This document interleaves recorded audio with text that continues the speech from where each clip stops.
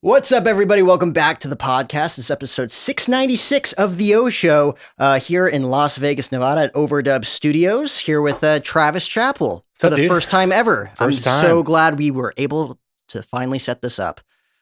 It worked out, man. Yeah, finally. So we have a lot of mutual connections. Like everybody that you had at your dinner party, whether it be like Johnny D, Van Vliet, Brandt, Steve Sims. I'm like, I've connected with all of them except Travis. And they all have nothing but nice things to say about Travis. You just had Tori Gordon, a friend of mine, the other day on your show. So I'm glad we were finally able to do this because you're a guy, like, I'm an interviewer at heart. This is all I've ever wanted to do. Yeah. You're deep into that space of not only interviewing people and having very intelligent and fulfilling conversations, but you're also working, you know, with your own brand and getting people booked on other people's shows. Like when I reached out this week, I got the automated message from, what is it, Guestio? Guestio, where you're helping people kind of get scheduled on other people's shows that they want to be on. Yep. 100%. Which is an amazing concept in this day and age for everybody that has their own show and wants to be booked on people's shows. Yeah, dude, basically everything that I'm doing now has all been a direct result of starting a podcast and then listening to what people's problems were. Yeah. And then like every business that I've started since I started my podcast came from that. It came from just hearing what problems were happening in the industry and trying to figure out creative ways to solve those problems. And that's where Guestio came from for sure. So you're a guy who comes from the sales world. Yes. And then started your own show based on obviously all the experiences that you've had and based on, you know, the big podcast wave that's happened over the last several years. But like, you're really good at interviewing. Like, have you taken it, like, have you almost looked at it from like a journalist perspective? Like, man, I should have done this at the start. Like, this is a lot of fun. You know, I at the beginning had no idea that was even a skill set that you had to learn. You know, it seemed easy, you know, and you don't realize how difficult it is until you actually start trying to have conversations with people, especially if it's any sort of long form conversation. Yeah. And so at the beginning, I was dog shit, dude. So it was bad. You know what I mean? It just wasn't good. I don't know. Can you can say whatever you want, man. I was dog shit too. I didn't even know how to edit my shows. There'd be so much dead air. I'm just like, welcome back to the podcast, guys. Right. 15 seconds of saying nothing. And then like those episodes are still out there today. Yep, exactly. You know? So are mine. Yeah, so are mine. I started getting into it and realizing it was going to be really difficult. And to be fair, what ended up happening was like the show I was modeling my show after was John Lee Dumas's Entrepreneur on Fire. And on his show, he basically has like the same, you know, I think his format's different now, but back in the day, it was like he did 7 days a week and it was like the same 5 questions on every show. And so I kind of mirrored that a little bit. And I was like, I want to do longer episodes. I don't want to do like the 15 to 25 minute ones that he's doing. I'd rather do 30 to 40 minutes. So I just had 12 questions that I figured out ask people. But you don't realize how much work goes into the interim between the questions, or how do you transition from question to question, or what happens if they have a really, really short answer to a question that I thought that they were going to take 5 minutes to answer. And now I got to come up with another question. You know, there's so many things, so many variables that I was absolutely not considering when I started, but has become a huge part of the process and something that I'm really thankful to have been able to work on because it's a skill that I think directly translates to multiple aspects in life. You know, the quality of your life is largely dependent upon the quality of the questions that you ask yourself because, you know, we are a combination of the thoughts that we think and the actions that we take, and the actions that we take are usually a result of the thoughts that we think, you know, and all thought is a series of questioning yourself. That's what thought is predicated upon, is asking yourself questions. So, you know, asking yourself a different question can sometimes be the difference between making it and not making it. So I think that the skill set of asking good questions is a better way to build a relationship with yourself, better way to understand who you are, better way to get clarity for your future. And it also helps communication with others, whether that be a romantic relationship or a business relationship or a friendship. Asking good questions is a really, you know, a bedrock foundational piece of building good relationships because people like to talk about themselves. And if you get to learn how to ask really good questions, then you can, I think, influence and persuade in a way that's more effective than most forms of influence and persuasion. Well, how much easier is life knowing how confident you are walking into a room? Like, I could talk to anybody. Yeah. I'm curious right off the bat, you know? Like, they could be like, oh, hey, nice to meet you. Oh, what's going on with you? Like, nothing much. It's like I could still break through that barrier. Well, like, it's your job. Yeah, it's your job. You're a content extractor. You know, you're an answer extractor. That's what you are, you know? So yeah, it's very helpful in those situations and in almost all of them. Yeah. And every interviewer will tell you, you've probably done it too. I know Chris has done it. When you're first starting out, like you have your questions lined out. Like you were saying, like your guest might go on a 5-minute rant on one of your questions and then answer 2 other questions. And you're thinking like, oh God, oh God, oh God. What am I going to say? And then the only way to go through that is to learn it, obviously. Like when I started my show, I was 17, total introvert, couldn't get 2 words out of my mouth every single day, talking to my parents. Like I couldn't do it. Yeah. And then, but I always wanted to be a talk show host for whatever reason. That was the thing for me growing up. I'm like, I always wanted to do broadcasting. Did you watch some people do that? Like there were people you were looking up to that. I grew up in Jersey, so I was a huge New York Yankee fan. I'm like, they get paid to call the games and analyze the games. I want to do that. And then once I turned 17, I'm like, well, I could do my own podcast because nobody's going to tell me I can't do that. Like, I can hire myself to do that. Exactly. And then when I told myself that, I'm like, I remember thinking the first day I started, I'm going to do this till the day I die because I want to be a talk show host. Wasn't even thinking about making money doing it or the business. I had no business sense at 17 anyways. Yeah. Like, I'm just going to start it and reach out to people and hopefully they'll come on and then I'll learn as I go, you know, because when you first start, you think you're going to be great at it. You realize looking back at content the first 2-3 years, I'm like, man, I sucked. Yeah. It's interesting you say 2 or 3 years, man, because I get that question sometimes. You know, the difference between people who make it and don't make it. And it's always just the people who make it are willing to stick in it longer. And thought was interesting. Do you know Eric Sue? Of course. Co-host of Marketing School, host of Leveling Up. Great dude. I was watching him the other day. He was saying something about that he tells people, I think 3 years is like the minimum. If you're going to start trying to build a media company as a part of your brand building. Media company meaning, you know, you're blogging, you're putting out content on social, you're putting out a podcast, you're doing YouTube, you're doing some sort of like media consumption for the purpose of building your brand.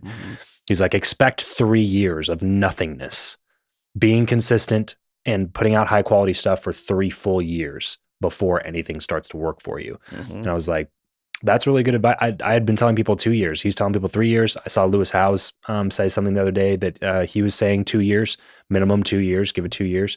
So it's funny you say the first 2 or 3 years, everything sucked. It's just like, it's a recurring theme, it seems, with most people that I'm talking to, that if you want to be successful doing this, it's probably going to be a few years of just not being good. And not only is it okay, but it's expected. Yeah. And I got lucky too, because throughout college, I was working odd jobs. I was doing play-by-play commentary. I was working at baseball stadiums, like living it up. Like I wasn't even thinking about monetizing the show. Yeah.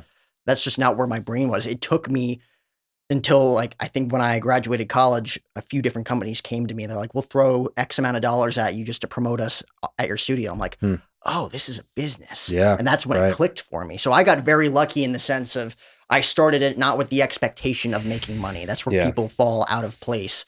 Because what, the average episode or the average podcast lasts 7 episodes? Yeah. That's so short. Yeah. 7 weeks for people that are probably putting out 1 episode a week. Like, that's why we work with in my production company, we work with people and help them launch their shows, and we won't launch a show unless they've already recorded a minimum of 12 episodes. Yeah. So we're like, we're going to at least get you past this part where like, no, these shows aren't making it past 7. We're going to make sure that you have at least 12 recorded before we even launch the show. We have one client right now that's coming close to 40 episodes in the can without, you know, having launched yet. Really? But that will automatically separate him from the rest of the pack because most people quit before 40. He's probably already invested in it. Like, let's go. This is awesome. Completely invested. Just repetitive. Like once you get to that point, you're like the conversations I'm having, like my social skills are improving. Like I feel confident sitting down with virtually anybody. Yeah. You know, like we talked about Brian Callen beforehand, Shaquille O'Neal, like big people who have done billions of interviews, and you're thinking to yourself, how do I measure up? Yeah. Just ask the questions you want to ask. Right? That you think would provide value to your specific audience. Yep.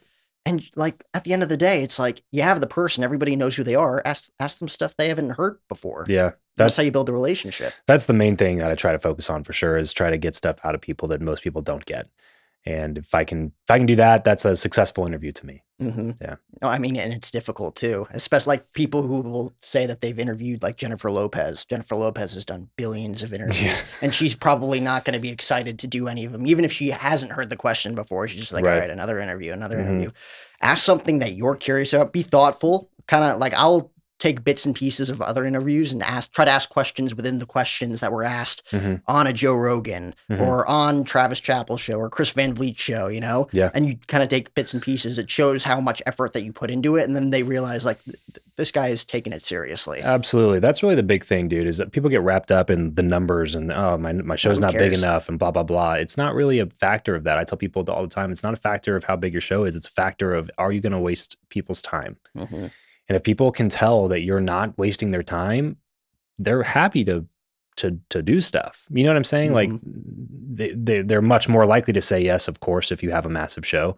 But if you don't have a massive show, that's not the barrier to prevent you from getting the people that you want to have conversations with. A lot of them are freely giving of their time. They just only give their time to people who aren't going to waste their time. Yeah. So yeah, to your point, anytime I bring on somebody who's been interviewed a bunch, I do a good amount of prep to make sure that I'm going to provide an interesting and unique conversation that they have not had, you know, previously, hopefully at all, but definitely previously, recently.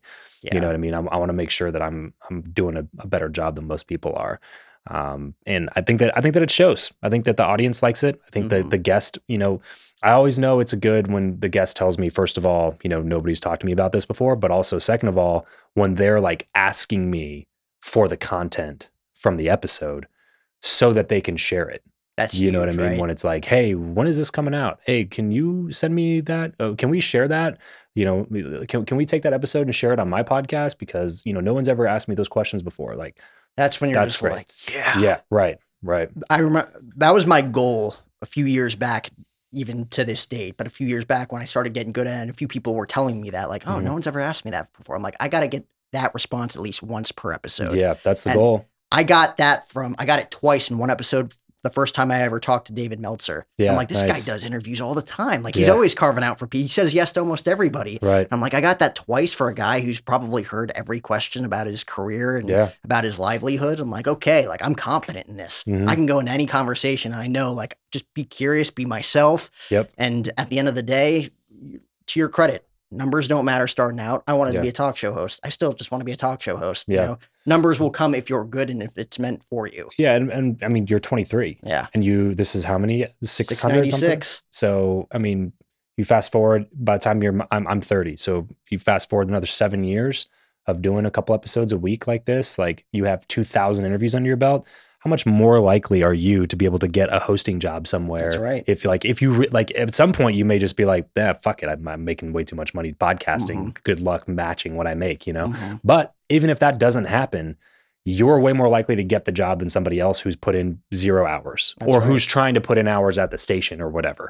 You know, it's like, oh, well, they're interning, but now they have 3 hours of experience, and it's like, look, I've done 2,000 interviews. Yeah, you know, that's what the I mean? difference between someone who's like doing it for the job and someone who's doing it because it's like it's their identity. Sure. Like I feel like this show has been my identity the last 6-7 years that I've been doing it. Yeah, it's a part of my life, and I never want to stop doing it, no matter how hard it's definitely how I feel for sure. It's like even if I sold my businesses and all that. That's why we rebranded the show recently. Instead of it was called Build Your Network for 5 years, and now it's called Travis Makes Friends. Yep.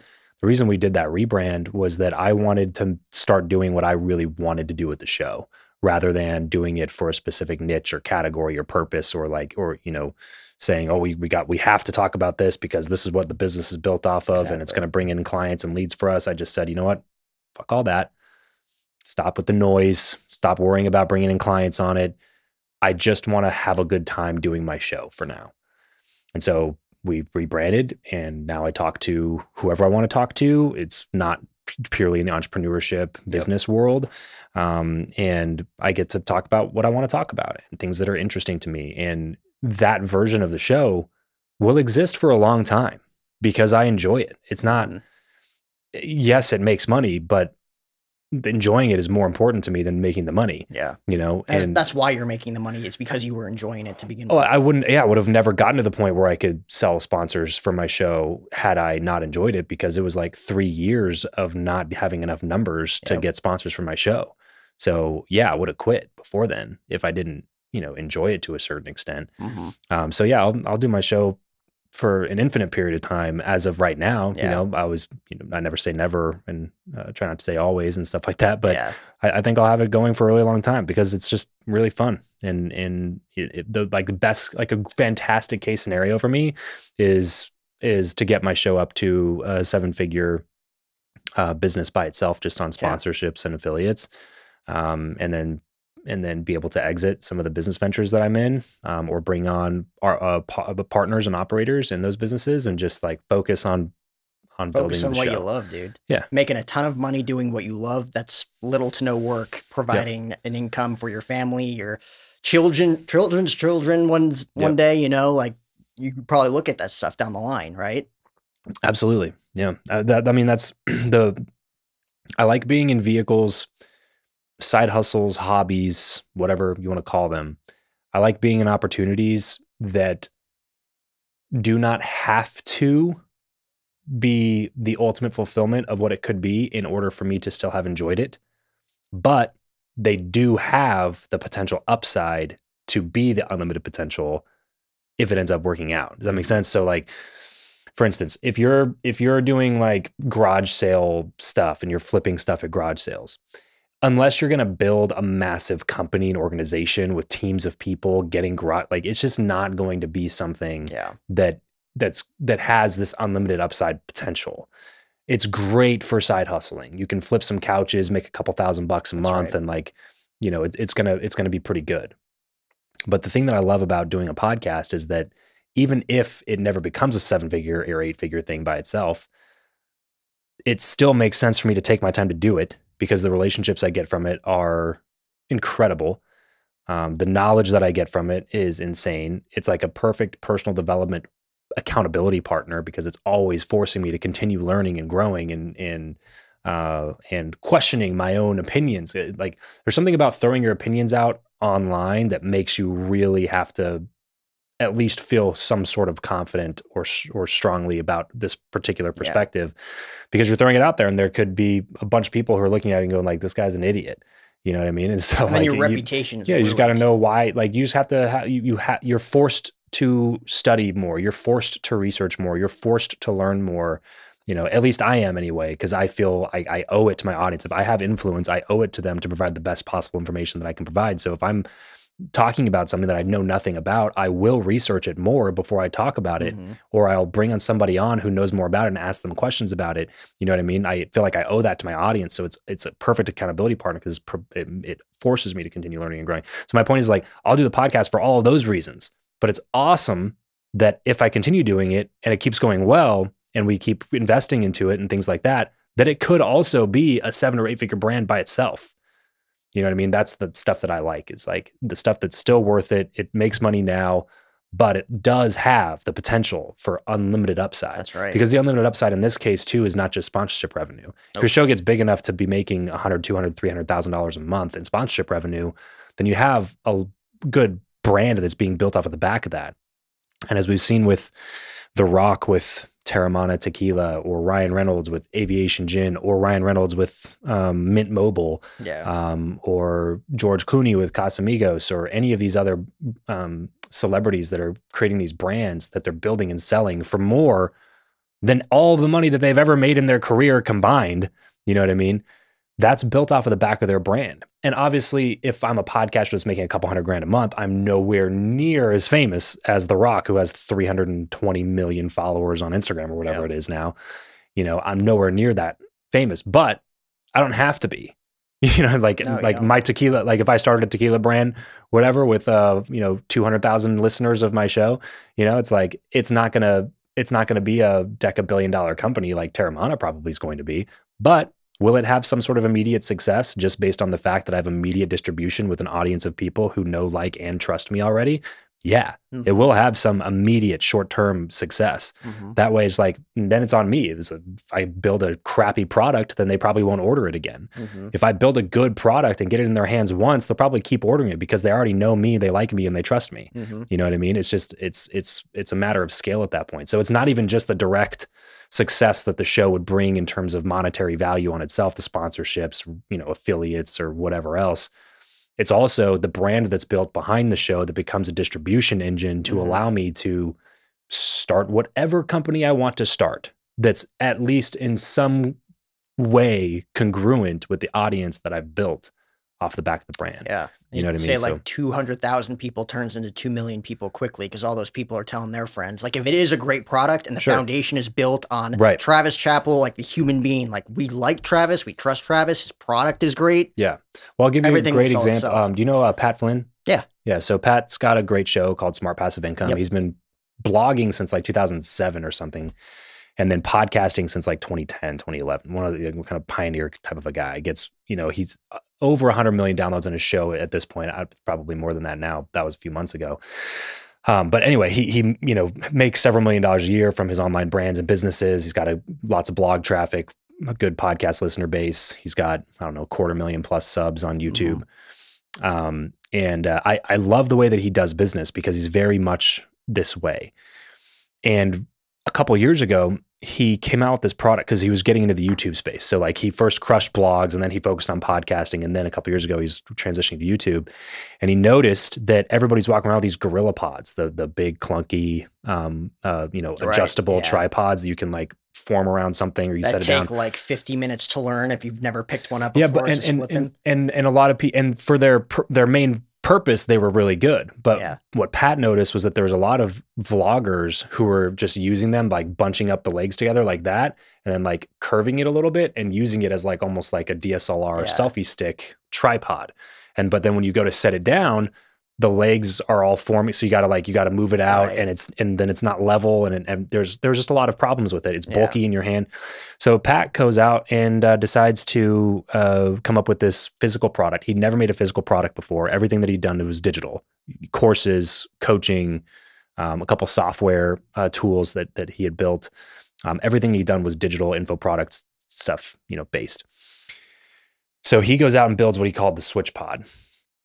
And it was a tripod that was made for vloggers to do selfies with the DSLR on the top of it. So you can bunch the legs together and then with a flick, you flip them all out and now you got a tripod and it sits down and then it's really easy to collect them, hold it, and it feels better. It's lighter weight. It's easier to maneuver. It was a great product that he built. They launched a Kickstarter campaign to fund the first initial order because they came up with the prototypes, but then the prototypes are costing way too much money because obviously they didn't build the mold in the manufacturing plant.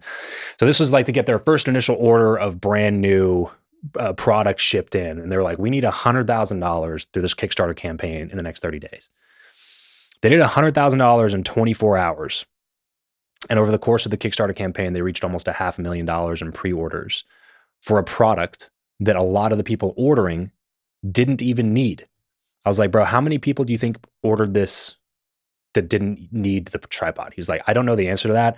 Probably a good amount because I had people reach out and telling me that they ordered multiple tripods just to support me and the launch. And it was like, again, it's a scale thing. You know, The Rock has Terramana and that's a deca-billion-dollar company. But here's a independent content creator with a couple 100,000 people who listen to his show or follow him on YouTube or on his email list or read his blog or whatever. But he's built such a great relationship with them over time that there's people that they don't have any use or need for the product. And they bought 4 of them and spent $800 during his launch just to be like, hey, thank you for all the value that you've given to me over the years. Let me help you and support this thing for you. You see the same thing with Gary Vee. That's why every book Gary Vee launched, like Gary Vee has written more books than he's read, admittedly, by his own words, you know, all of them are New York Times bestsellers because all he does is add value to his audience all day, every day. And then like 3 times a year, he has a big ask, you know, like lately it's been VFriends or VCon or whatever. But before it was like, hey, I got a book coming out. And then all of a sudden you have people who he's never even talked to, but they've consumed hours of his content that are buying bulk orders of 1,000 books and spending $34,000 just to support and add value to a guy who's been taking time to add value to them because he built the audience, the distribution engine. So these examples exist across like multiple regards. Obviously, look at Joe Rogan with On It. You know, you look like there's just so many examples now of people that are taking their personal brands and not monetizing directly with sponsorships and affiliate deals and you know, traditional ways of monetizing a brand. They're taking that and they're using that as the distribution engine to start something that has the ability to scale beyond their ability to scale that thing. So even Logan Paul and KSI started Prime. not energy drinks, just like sports drinks. Yeah. Let's compete with Gatorade. They had $250 million their first year. $250 million. The official drink of the UFC, right? Of the UFC. Yeah, yep. They've made deals with, there was another big one too that I saw recently. I forget what it was, but they made another deal recently where they became WWE in some facet. It's got to be. If it's not, it's got to be on the table. You know. Well, I think didn't UFC and WWE just come to a big deal? Endeavor owns both companies. Endeavor owns both of them. Yeah. Endeavor's massive. That's like over $40 billion. Yeah, Endeavor is wild. That what they did, what they were able to do with William Morris and merging those companies, going public, and now acquiring UFC and WWE. Like they're a massive entertainment. Those are two huge global juggernauts. Oh yeah, for sure. And two completely different ends of the spectrum, right? Yeah. But look at Dana White and look at Vince McMahon. Just two crazy SOBs who figured it out on two totally ends of the spectrum, and now Endeavor's got both of them. Yep. Which is absurd. But yeah, all that to say that's why I like. That's why I like podcasting, because it's just there is potential for an outsized return if you keep doing it. And even if that outsized return doesn't come, I am A-okay with because like the mid-sized return that I'm getting right now. You know what I'm saying? Because you're getting the fulfillment doing it at the beginning anyways. Yeah, and all the benefits are, it's not even just fulfillment, it's the benefits we talked about. Yep. Like there's just so many reasons to keep doing it, so why stop? And when you build such a pure and genuine reputation with people, not just your audience, but like people you'll invite on the show. You've probably had it almost every single time where they're just like, oh, dude, I got to introduce you to my friend. And then they introduce you to someone, and all of a sudden your network's just expanding, full of people who not necessarily think exactly like you do, but like you and Chris Van Vliet probably get along like two peas in a pod based on like your knowledge and love for interviewing and podcasting and everything else that you're growing, right?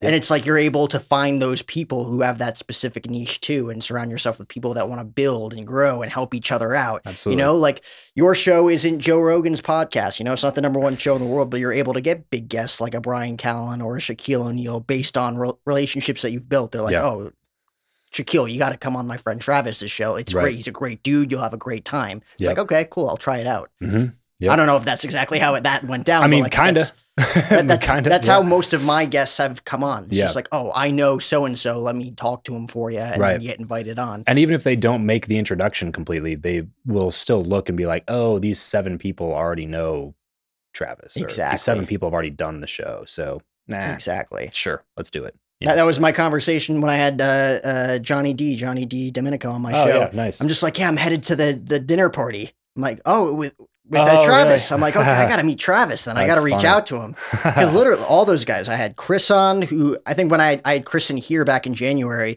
and he was going straight to your house to do your show right after. Gotcha. And then Johnny D was the same way. And Brant was just like, oh yeah, I just did that dinner party with Travis, like Brant Van Vidic. Yep. And then Steve Sims, I still got to connect with out here. Just trying to schedule that one, but you were posting content with him recently, just about some crazy stories. It's like, good thing that this isn't being recorded. This isn't on air. Sharing some business insight, Steve's a funny guy, man. Yeah. But like those are like, that's the concept to me. Like, how did you come up with dinner party and kind of the concept for? Because obviously you've seen things like that. Like Kevin Hart's got like his winery show that he did on either Peacock or Netflix for a little bit, right? So like people have that concept where it's more of just like a dinner. It's a hangout. You guys are playing Cards Against Humanity. You guys are just kicking back, having a drink or two, sharing experiences. Like, where did that all come for? The idea was that I wanted to continue interviewing people, but I wanted to do it in a way that was different, unique, that nobody in the industry was doing, and something that even if it didn't get a ton of views at first, people would still be willing to share a bunch, especially the guests that came on, just because of the production value that went into it. Because we've never really done anything that was high production value. We just do a podcast.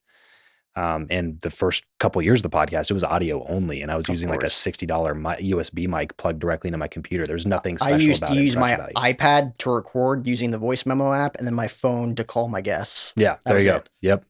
So yeah, very low production value to start. So this is one that we were like, let's make this as much like a TV show as we can. And I just had the kind of the crazy thought of like, it's cool to interview one really high level person at a time. What would be really cool is if I could interview 5 really high level people at one time. And then you're all just conversating. And then exactly. It was basically like the idea behind it is like, people like listening to podcasts because it feels like you're a fly in the wall in an intimate conversation.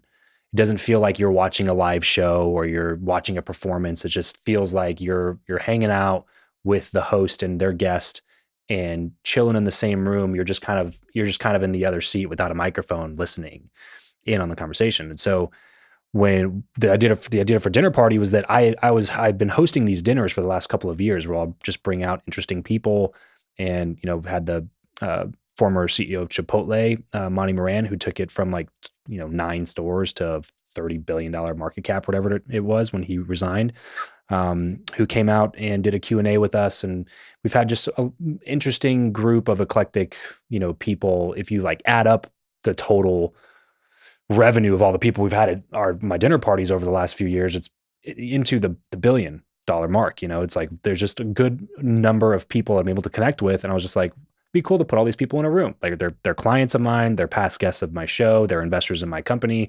Let's put all these people in a room together because good stuff comes out of that typically. And the conversations in those rooms were just so incredible that I was like, I wonder if there's a way that we could package this and share it with people. So it was kind of all of that stuff combined that made me go, what if I hosted a dinner party with 5 awesome guests at once? I asked them questions. It's structured like a show, but then there's also just kind of this natural downtime where we're just recording conversations that are happening at this really organic type dinner party. And then it makes it feel like, again, you're like the fly on the wall in the conversation in the studio. You're invited to the dinner party and you're sitting there with me and 5 other guests, and you get to listen in on the conversations that are being had, conversations that people would charge thousands or tens of thousands of dollars to be a part of. And so that was kind of the concept behind the show. So we launched the first episode. We still have not, full disclosure, recorded a second episode. I assume at this point we'll probably do one every couple of months. Because different people or same people? Different people. Oh, okay. Yeah. That's what makes it so difficult. It's just really difficult. It's hard enough to coordinate. It's hard to coordinate one busy person's schedule, but to coordinate 5 busy people's schedules to come at one time. And we filmed for 4 hours. So it wasn't like it's not like, oh yeah, stop by the studio for 30 minutes on your way to the airport. It's like, you got to be here. You got to be here for 3 or 4 hours while we film. And not only do you have to be there, but 4 other really high level people with busy schedules also have to be here. So the scheduling has been a nightmare and a half to work through. But I think there's 1 or 2 that we have on that we've been talking to of guests that are going to be freaking killer. So I'm very excited to continue recording those, and I'm hoping that we can close in on a couple of these people that we're no, I'm a big fan of the content that you've put out so far, at least the first time around with those guys. Just a good group of guys. John's awesome. Chris is the nicest guy in the world. Yeah. Steve's out there just spewing all of his cool stories. Brant's awesome too in his own right. It was a really great eclectic group, to put together for the first one. That I was grateful that they were all able to make it out. There was a couple last minute cancellations, and we had a couple last minute fills. And everybody was like, it was just a great group, a really easygoing group, but all with interesting stories, funny presentations, different things to talk about. So, from John DiDomenico doing Trump impersonations to Brant talking about reality TV, and Chris talking about interviewing The Rock, and the other John talking about his real estate group, and then being a contestant on The Apprentice, and just that everybody that we had there had something unique and interesting to bring into the conversation. And I thought it ended up going pretty well. Oh my God. And that's something that you don't find out until you're actually shooting with a bunch of different personalities that worked in similar spaces, all in entertainment, sales, production. Everybody kind of has the same understanding of how hard it is. Like I told you before we went live here, this is the first weekend I feel like ever where God threw me a bone and everything went according to plan. Like all my guests showed up on time. There were no last minute cancellations. I didn't have to rush. I've flown out here before and had 3 I'm here for 3 guests, then I'm flying back. All 3 cancel at the last second, and it happens. And you got to have that mentality to know this might happen, have a plan B, have a plan C. Worst case scenario, you make the most, all right, I'm in Vegas for the day. What can I do? Who can I call, But there's a lot of people who will quit because of that, because they can't deal with all the different people and their schedules, and they think oh, that was disrespectful. I can't do this. I'm investing so much money into people's ego gets in the way too often, and it just, if you're dealing with busy people, it's just going to be part of it, and you can't, it's hard to start judging other people for scheduling mishaps unless you've had an insanely busy schedule that a bunch of people want, and a lot of people want your time. It was easier for me at the beginning to be upset with people when that would happen. And I'm still nowhere near the busiest person of all the people I've talked to, but I've gotten pretty busy over the last few years comparatively to when I started, obviously. And I have so much more empathy for it now. It's just like, you know, at the end of the day, that person does not owe me anything. Nope. They owe themselves and their family things, like when it comes to their time. That's right. That's it. All the rest of us are subject to what could or could not be happening that day. And I think that if you're going to build relationships with high level people, you just got to understand that sometimes it's going to be part of it. You're going to have last minute cancellations. You're going to have people accidentally ignoring you, you know, like at first I would think it was intentional. Yeah.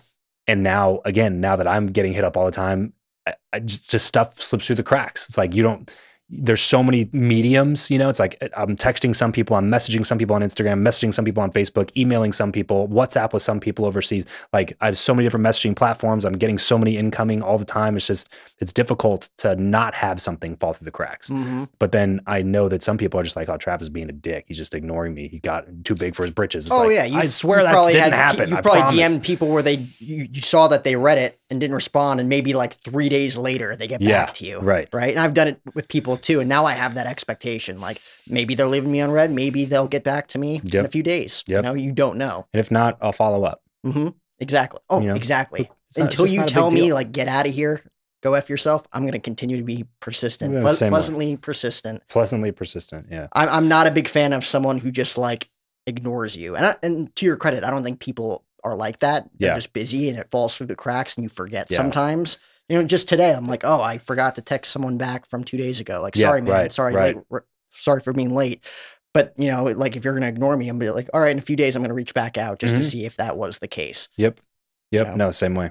Same way. And to your credit too, like I'm so grateful that I've had 696 different people take the time to come on my show that they probably never heard of before until I sent them the link when I reached out and invited them. Like they don't owe us anything coming on our show. Yeah. Like we should be grateful that they're even sitting down, that like something didn't come up last minute. Because you're thinking, especially with big guests, I once had David Ortiz scheduled to come on. And day before he's like, oh, I can't do it. Yeah. And we never rescheduled. And it's a bummer, but it's like, he's got a lot going on. I was going to say, there's a solid half dozen guests that I was stoked about interviewing and that just fall through. Never happened. Yeah. And I'm a pretty persistent fellow. And some of them just weren't meant to happen. And it is what it is, you know? And I just have a, you know, quiet confidence that's just like, hey, one day they'll come on. And if they don't, whatever. There's a lot of other people that are also good. That I'm gonna go get. Sure. You know what I mean? Just Sometimes my best conversations, I think, are on days where I didn't want to do it. I'm just like, mentally things are off. Like I didn't really get off to a great start today. Yeah. And I got a podcast at 1. Maybe we can reschedule. And it's like, F it, I'll do it. And then I go in. Great conversation. We'll get lunch afterwards. You build a really cool friendship with those people. Yeah. And then you're like, that was worth it. And that's why I do this. Yep. You know? And then there are times where it's like you have like I don't want to call them celebrities, but like big people that you're like, oh my God, I have an opportunity to interview him. Everything's working out. They gave me the green light. And then a couple days before you're like, he's not in town anymore. Yeah. We're not going to do it. Right. If you're lucky, it's a couple days before. This is the day of. You're waiting 30 in the minutes studio, before. like, he's not coming.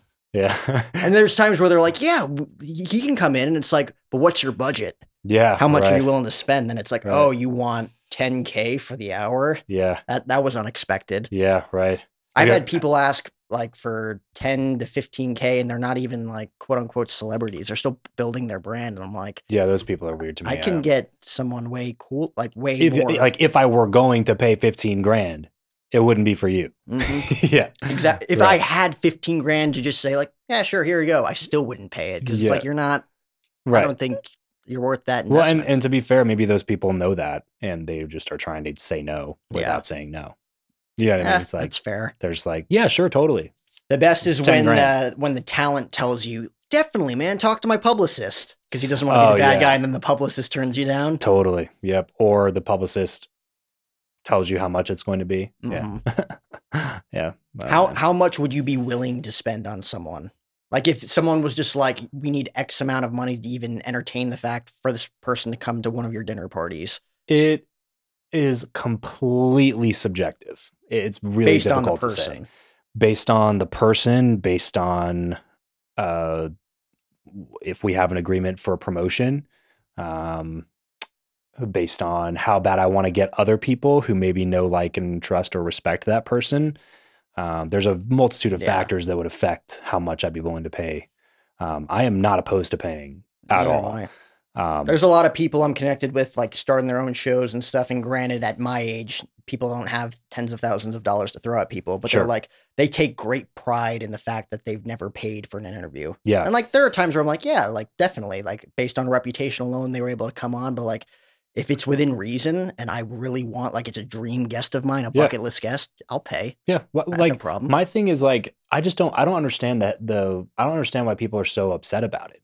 Like, I understand hesitancy to pay for anything because you got to pay rather than not pay, and it seems bad. But in this particular context, it just never made sense to me. Like, I'll ask somebody, you know, I'll say like, oh yeah, or somebody will ask me for a connection, and I'm like, yeah, but they charge, you know, whatever, $3,000 or $2,000 or $5,000. They're like, oh, I'm not interested in paying anything. I don't pay my guests. I was like, okay, you're not getting them. I was like, okay, cool. Maybe take, like, to me, it's a matter of skipping the line or not skipping the line. It's like, you can get them right now for $3,000, or you can organically get them in 22 months from now. Pick which one you want. You know what I mean? If you have more time than money, you'll probably pick 22 months. If you have more money than time, you'll probably pick $3,000. Like, it's inconsequential either way, you know, but you're going to have to spend something. You're not just going to get them. No. And if it is your livelihood, like for us, like this is part of our identity now. It's like, I'm willing to invest it because I'm not just investing into the show. I'm investing in myself and what I'm building. And I've found too that when you pay people, they're more likely to feel good about the conversation, more likely to help, more likely to promote. You're going to get that value back. Yeah. And so the question I asked people was like, okay, if you were putting on an event, would you pay that person to speak? Well, yeah.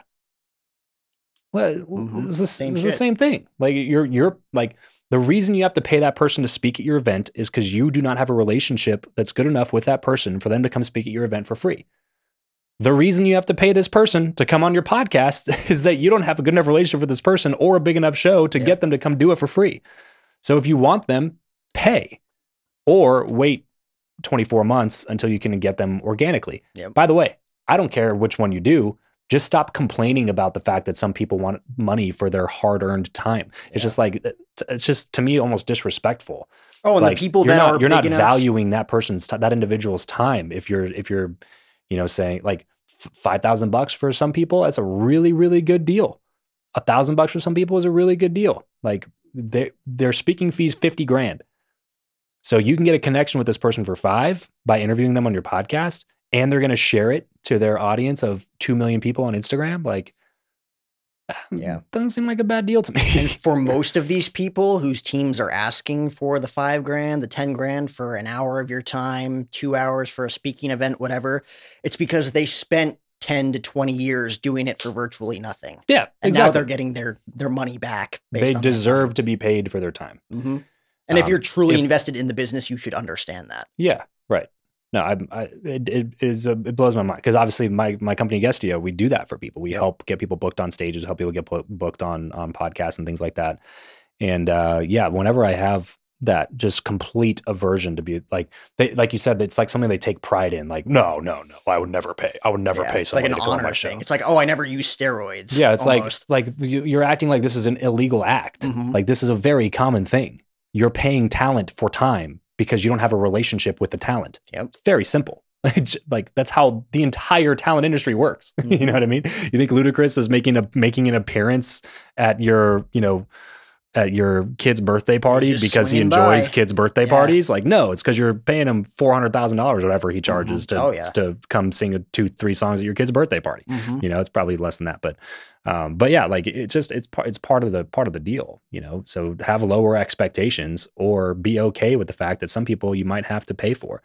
I just when I'm considering paying, I like to look at all the factors. It's not going to be somebody who is not strategic. There's not a strategic advantage for. So I'm I'm strategic about that. At least is like when I'm paying, there's other factors to consider. Of course. Besides, oh, I just want that person. It's like, well, I want that person, but I'm not, you know, like to your point, a lot of people, I'm not willing. I don't want them bad enough to be be willing to pay for them. Yeah. You're at a different stage in life too, where you got a family and kids to think about too. But I also don't talk crap yeah. about that person because they had the audacity to charge me for their time. It's like, okay, well, if that's what you're charging, I don't want to pay that. Congrats on being able to charge that. Maybe we can work it out at some point in the future. Yeah, you have it in the back of your head, like, okay, that's the asking price, maybe down the line. Yeah. If it makes sense. Maybe. Yeah. If it makes sense, it makes sense. So for dinner party, that's something that we're actively looking at now, because we have, like I said, I don't want to jinx myself and say the names of the people that we're talking to, but we're talking to a few like really, really great people for one of our next episodes. So I think that if we can make that one happen organically, we won't really have to invest into booking guests for dinner party, especially at that particular one. Because once we lock down these two people, we'll fill the rest of the party like that, because everybody will want to be there. But then it'll also make it easier to book the next party after that.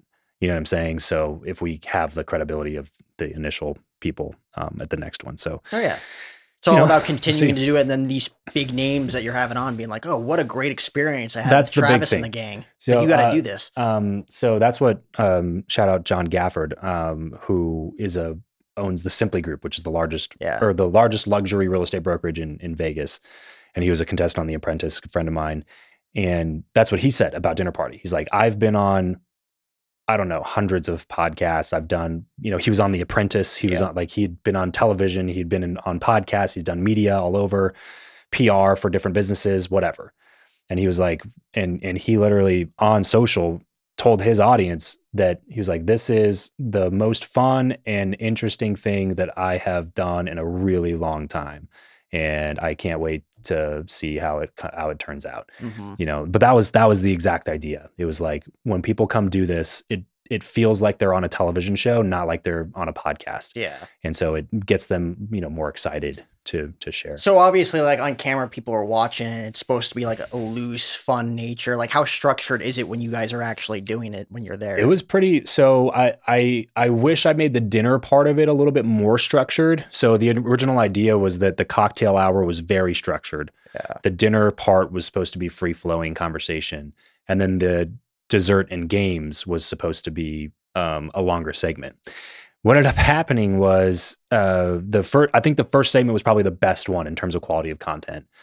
The dinner ended up going really well. It was just that I wish I would have reeled in the conversation a little bit more and steered and directed more questions and been a little bit more purposeful about that time instead of just letting it free flow the whole time. And then the dessert and games, what happened was Cards Against Humanity was just too ludicrous to release. We filmed for like 50 minutes, I don't know, 45, 50 minutes of content. And we put like 2.5 minutes in the edit because it was too off the rails to show to anybody. Yeah, I'm sure. Nobody felt like getting canceled. So we kept that footage locked away in a vault somewhere. But yeah, so we learned a lot doing the first one. We'll pick a different game for the next one to have a little bit better of like a dessert cocktail hour with games at the end. And then I'll be a little bit more directed and purposeful during the dinner segment as well. But overall though, man, it was just a blast. Like you said, I always had like this desire to be on TV when I was a kid, in any capacity, whether that was like acting or hosting or whatever. Yeah. You see how fun it is for them on camera. It's so doing that was one of the most fun things I've done professionally, like so far the video as of this recording, the video has like not even 700 views on YouTube. And we spent $6,000-7,000 putting it together. That's what it is. You're investing way more into it than you're getting out of it starting out on any project. Yeah, it was 4 hours of filming, 2 months of editing. Like there's a lot of work that went into it for 700 views. But to me, it's just like, if we make the content just so good, at some point by Dinner Party episode 9, people are going to be like, have you seen Dinner Party? Like there's this one episode I couldn't believe like those 5 people were sitting in a room together and I just had to check it out. You know what I mean? That's the goal anyway. So I want to do at least like a dozen episodes of the show before we give up on it or not give up on it. Who's like your dream people to have on that you aren't even like remotely close to being in contact with? Because obviously you say like you have 1 or 2 guests lined up for this one that could open the door for a lot more down the road. But do you have like dream people that you've always wanted to interact with? For sure. It's more like it's dream mixtures of people. That's what, so one thing that I think that I've gotten pretty good at over the years is learning how to put a group of interesting people together. And that is something that's hugely valuable, not just for me, but for the other people in the room. Like that's the goal for the dinner party is like, you're already a high level person, but I'm trying to invite you out to a party where you don't know the other people, at least not more than 1 or 2 of them, where you were definitely getting like at the end of that last dinner party, it was cool. We should have filmed it just to have it for like social proof. But right after we were done filming and we wrapped up, we'd filmed for 4 hours. Like I said, everybody was sitting in the middle, exchanging numbers and content information and following each other and doing collaborations and stuff. And then like within 2 weeks, one of the people there got another one of the people there, a paid speaking gig. And just like, that's why this is good. That's why in my mind, this is going to work. Because it's not just bringing one person in to connect with me. It's bringing one really high level person in to connect with me and this high level person and that high level person. These two people knew this person. This person didn't know that person. They didn't know this person. You know what I mean? So all just these dots are connecting, you know? Yeah. So they're like almost the Rolodex for all of these people to connect with all these different people. Right. It's valuable for them still, even if the content doesn't do well because the connections are that good. So for me, it became like now it's not just like, oh, I want this person to show up. It's more like, oh, it'd be so cool to put that person and that person and that person in a room together just to hear the conversation. You know what I mean? So that's kind of the way that I'm thinking about it now. It's more like mixtures of people rather than just particular individuals. Just like odd people to put together, or just like, oh, these people I think would have great synergy. Yeah, like good synergy and kind of different backgrounds. Like, so that's why I wanted John DiDomenico at the first one, because like he's not a business person. John Gafford's in real estate and Brant's in television production. And he's just like, like 3 or 4 people were business people there. But like Chris Van Vliet's an entertainment reporter, is not really a business person. John DiDomenico is a comedian and an impressionist and the number one Trump impersonator in the world. Experience with grit, though. Yeah, right. Exactly. No, they all have stories of success, but like I like the idea of having like a motivational speaker, a professional athlete, a comedian, an artist, and a business person in a room. You know what I'm saying? Like, it's not just, there will be some that I'm thinking about that would be like just one industry, you know, dinner party marketing edition, where we just have 5 expert marketers in the room talking about marketing. But for a lot of them, it's more what I was talking about earlier, which is just like an interesting group of people mixed together that normally, like, it's eye-catching. If you see a picture of them or you see a clip on TikTok or Instagram or YouTube or whatever, and you see these 5 people in a room together, you know who all of them or at least 2 or 3 of them are, but you've never seen them in a room together. And you're like, wait, what is this? Why is, you know, reaching for the stars in this one, but why is Joe Rogan sitting next to, you know, Tony Robbins or whatever? You know what I mean? It's just like, that's interesting. Where did this come from? Why is this happening? You know what I mean? That's kind of the idea behind it. Like Jennifer Aniston and Ozzy Osbourne, or just like 2, like, oh my God, they're getting along great too. Like, what's going on? Right. Yeah. So that's kind of the idea. No, dude, that's amazing. Like, that is such a cool concept. Yeah. I mean, best case scenario, we could get it picked up by an actual, you know, streaming platform or something like that. Well, the production value is already at that level. I feel like. It literally is, like, in terms of the equipment that we used, the gear that we used to film it. It's like you know, Netflix and all these other platforms have a minimum, you know, standard of equipment that you need to use in order to of course be on their platform. So the equipment, everything that we got was all state of the art, you know, really good stuff. We had 3 crew members in there on lighting, cameras, angles, producer, me, and, you know, 5 guests. And we had a bartender, we had a chef. You know, it was cool, man. It was a lot of fun. Just like fine dining on camera with some of the coolest, most unique individuals. Yeah. And like, to your credit, it's like, you had 723 views, whatever. Like, that's not the end Yeah, that's not the end. I hope that this time next year we're laughing that it only has 700 views, and at this time next year it has 700,000. But like the average person will look at that and be like, "Man, I invested $7,000 for 700 views, and that's it." But like that's not the end of the investment. Yeah, that's not the end of the investment. Like you said, you have 5 people sharing their information, and that information is going to get out to their audiences and all the people that they're connected to. Right. And like the investment is 5, 6, 7 years down the road when it's like, oh, it's a global thing that might be picked up by a network. And all of them went and talked to other people about it. Yep. You know what I'm saying? Like it became a topic of conversation for those people. And then the content we've been posting on social, we've been like requesting collabs with everybody. We've been getting, hundreds of thousands of impressions online just from putting out the clips and reels and stuff like that from it. So,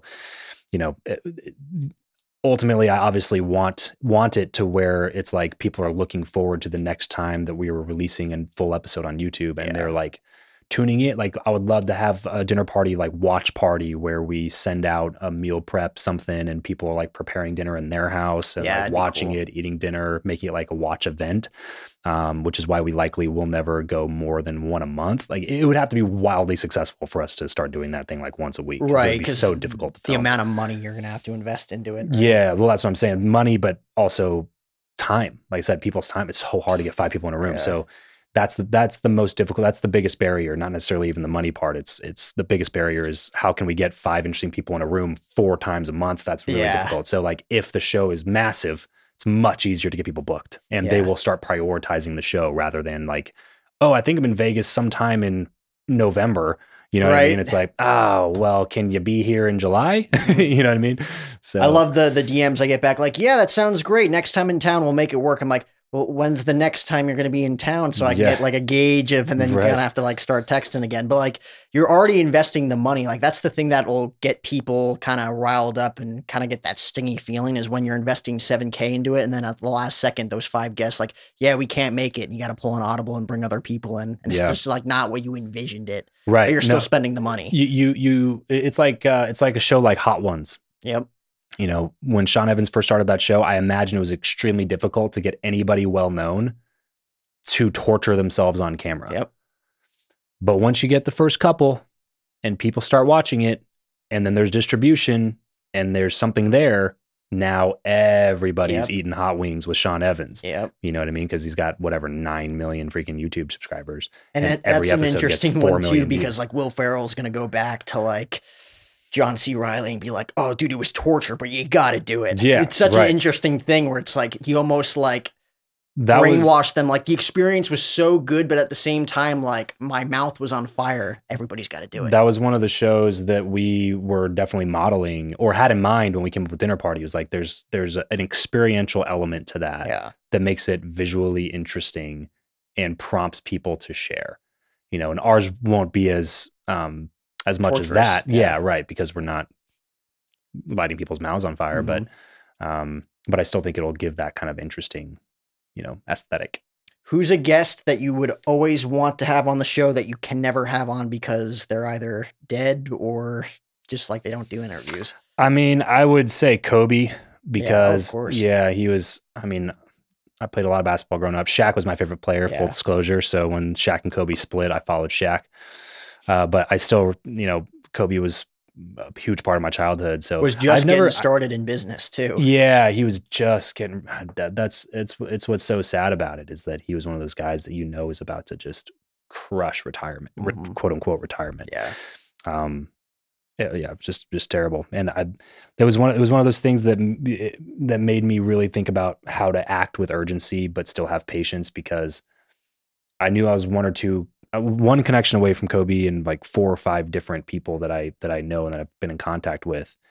And I was always just like, I just don't want to rush it. I'll get him on eventually. I'll get him on eventually. I'll get him on eventually. And then it was just like, man, that is horrible. I've never felt a celebrity death before. You know what I mean? Like typically it's all like, not to say that I'm lackadaisical about it. It's just that you weren't as invested in that person. Exactly. At the time, right? But with Kobe, it was just like man, I felt that one. It's a huge name. I'm a huge Somebody Foo Fighter had such a huge fan. impact, I'm a huge Foo Fighter fan, and their drummer Taylor Hawkins died around this time last year. Okay. And I met him 2 weeks before he died. No way. Like the thought of that guy just shredding it on a drum kit enters my mind like 12 times a day. Yeah. So when I heard that news, I'm like, Oh my God. Yeah. That's huge. Like with Kobe, I'm not like a huge NBA guy, but Kobe Bryant, Michael Jordan, LeBron James, those are the three everybody talks well, about. they've Like, that's a transcended the huge sport. name. Yeah, they're a cultural icon, not an NBA player. Yeah. You know what I mean? Yeah, and Yeah. like the fact that obviously Gianna too, and like 7 other people, multiple different families devastated by terrible. that. Like it's Terrible accident. like that, and COVID like 2 weeks after that, and everything that transpired. A ton of celebrities died in that period too. Yeah. Yeah, that was a year to be forgotten, you know. Have you ever interviewed someone that has recently died? I don't know. I mean, I've interviewed hundreds of people, so potentially. Yeah, but you'd have to go back and think about it. Yeah. I got Bob Saget like a month before he died. Really? Yeah, and I'm just like, you got to be kidding me. Yeah. I just talked to this guy. Yeah, that was a crazy one too. It's always so telling how somebody chose to live their life when you see the people who spent a lot of time with them all talking so highly of those people. And Bob Saget seemed like one of those guys, just like the dad to all of the stand-up comics, the, you know, super, super nice, really down to earth, genuinely helpful, kind human being, you know. So those ones are tough. And it was as simple as him just like hitting his head on something and it not was even something like crazy realizing like that. Yeah. He was like bleeding internally, and it's like, you never know. Like, that's just brutal. And it's like they always say the good ones die young. Like, it's true. Yeah, there was it sucks. Actually on Fighter and the Kid on Brian Callen, Brendan Schaub's show, they were showing this clip of Bob Saget and Norm Macdonald. Yeah. And and it was just weird watching the clip and just being like, they were still both young. Relatively 50s, young. Yeah, 56. Bob Saget was definitely in his 60s, but Norm, I think, was in his 50s. Really? Yeah. Maybe like 61 either way, or something like that. Yeah, either way. Still young. Way too young and just seemingly the nicest people on the planet. But yeah, the clip was still hilarious. Oh yeah. I won't try to summarize it, but it's hilarious. That's the worst when you're like, you got to think about this thing, and then it's like, I can't summarize it at all. Yeah. You're just gonna have to watch it. I'm not doing it justice. Yeah, exactly. You know, you can't do it. You can't do Norm Macdonald justice. You got to just watch Norm Macdonald do Norm Macdonald. Oh yeah, he was someone who was a part of that class of like Sandler, Farley, Spade, Chris Rock. Like, he was just like the 5th, 6th guy that nobody really knew because he wasn't as famous as everybody else. Yeah, well, he was arguably the most. He was funniest. a stand-up comic at his core. You know, he didn't do a ton of the movies and stuff. Like, he was always in Sandler movies, you know, like he's in Billy Madison. He's just the guy that gets drunk and lays by the pool all day and has not a lot of lines, you know. But so he was in a lot of them, but I think he was just like, he was in love with stand-up comedy, you know, and he was so good at it. Do you, in everything that you've done, and I'm kind of the same way, because you got to pick and choose guys that you're both close with and have the same drive and kind of similar frequency as you. But I look at a guy like Adam Sandler, right? He's still best friends with like David Spade, Chris Rock, Kevin James now. Farley died when he was 33. Yeah. Norm Macdonald till he died. It's like he brought all of his friends with him. Like, he had all that success, but he brought all of his friends with him in all of his movies. Like, he just got the Mark Twain Award, whatever that was. And Conan had a big joke being like, you want to know why all of Adam's friends were available to speak tonight? Because when Adam's not working, they're not working. You know, but like he's like responsible for like all of these guys. He brought all of his friends with him. Like, I'm the same way. Like, I want to keep in contact with all of my buddies who are just as driven as I am, that want to break into whatever industry it is, and bring them up with me. Yeah, you know? That's something I love about Joe Rogan too. Same way. I'm a Rogan fanboy for sure, but so I say positive things about him a lot. But there's just so many things I respect about him. That's one of those things, is that he created the biggest platform in the world and never became a douche. You know, he's like single-handedly, almost completely proven, made multiple people's careers, especially in like stand-up comedy.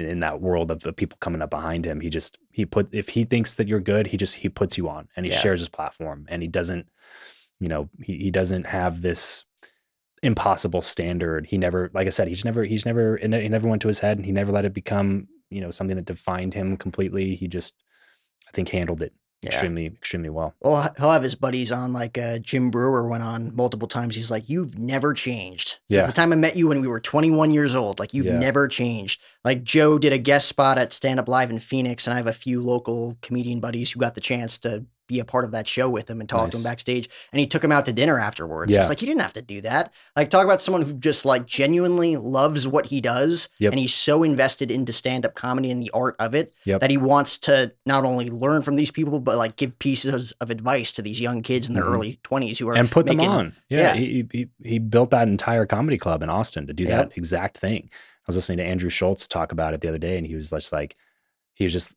Joe wouldn't let him say exactly what the financial details were, but he was like, Andrew Schultz was like, let's just put it this way. You set this up in a way where you were not going to make any money and you just wanted to help out young comedians. And it just seems like that's the kind of dude that he is, which is, you know, just very respectable. Who's someone in your life personally that's kind of, you've kind of not like modeled yourself after in a way, but like you thought like, oh, I want to be like that because like everybody loves them because they're genuinely wanting to give back to everybody that's involved. Like I grew up watching, like I said, Foo Fighters, Dave Grohl, face of rock and roll, ugliest human being, I think, in the world. But he's the face of rock and roll because he's genuine, he's down to earth, loves what he does, and he's been like the glue for all of these old time rock stars who are kind of out of it. And now they're all like buddies again because he's kind of been the glue because he's just a good dude who loves what he does. You know, like a huge pro wrestling guy too, Chris Jericho, one of my big idols. Kind of like the reason I started this podcast. I'm like, oh, I could do more than one thing with my life because I wanted to get into broadcast journalism. I'm like, oh, I could do a podcast. I could build a brand. I could get into insurance. Like, oh, a lot of money in solar. I could kind of dip my toes in all of this stuff to see what I like. And I could not just do just one thing. Right. Like, did you have a few people that you were like, man, I kind of want to model myself, like take bits and pieces? Yeah. A good mentor friend of mine is Dan Fleischman. And he's somebody who I would like to model my life after.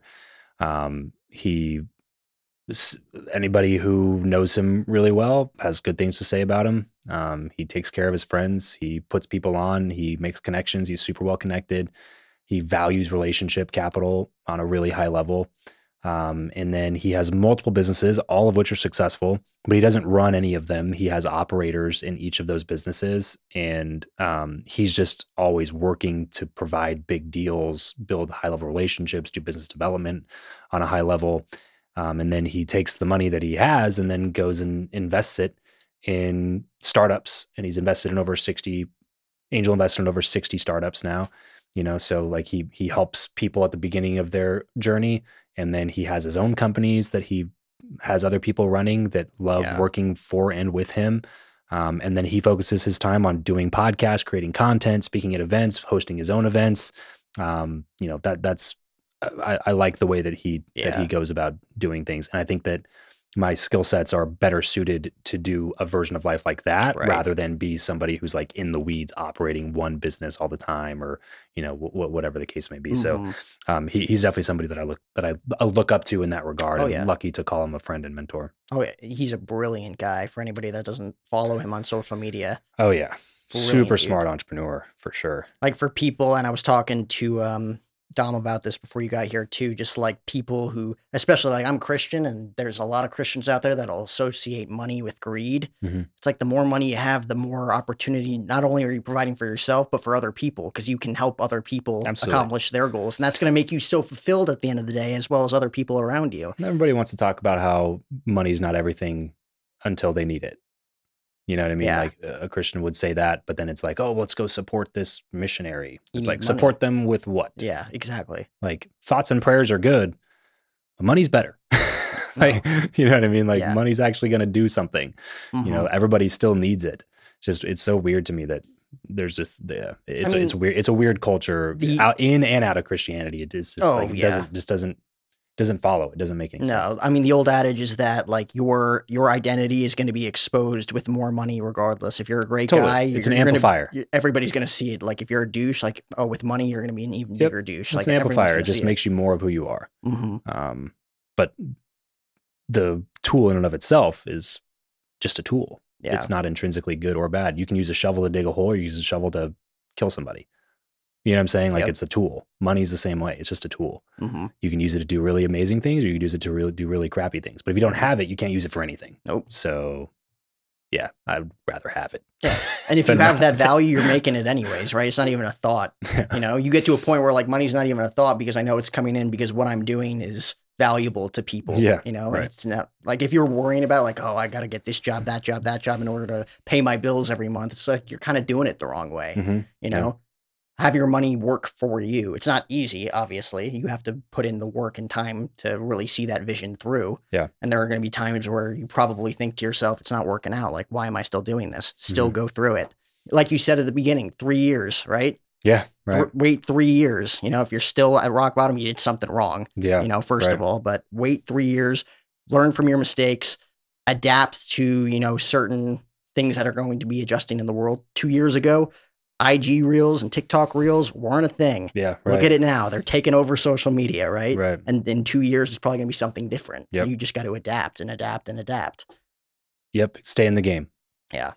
Just keep learning. I appreciate you spending time with me today. Yeah, dude, of course. I don't know what you got going on the rest of the day, but I'll let you head out. Where can we find the dinner party? Is it on YouTube? It's on YouTube. Yeah. So we made a mistake by never posting on YouTube until this year. So, and I say never, we have some interviews up on there, but we're never posting consistently and actually trying to grow YouTube until January of this year. So we are now focused on that. So you can find me, the show at Travis Makes Friends on YouTube, the username at Travis Makes Friends. And then one of the recent episodes on that channel is Dinner Party Episode 1.